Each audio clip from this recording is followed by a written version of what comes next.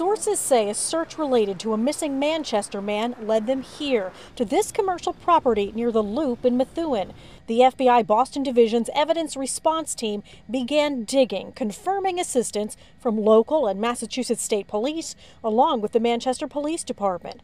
Sources tell WMUR that relatives contacted Manchester police in mid-March after the man failed to show up to work, and that the missing man's car was recently found in neighboring Lawrence.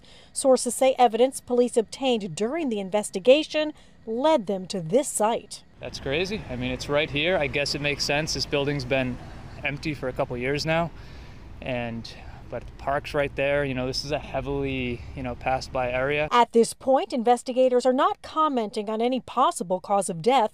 The FBI does say there's no threat to the public, and members of the New Hampshire Attorney General's office have said they're not involved. And tonight, the FBI says they'll remain here on the scene until they finish processing the location where the human remains were found. In Methuen, Massachusetts, Jean Mackin, WMUR News 9.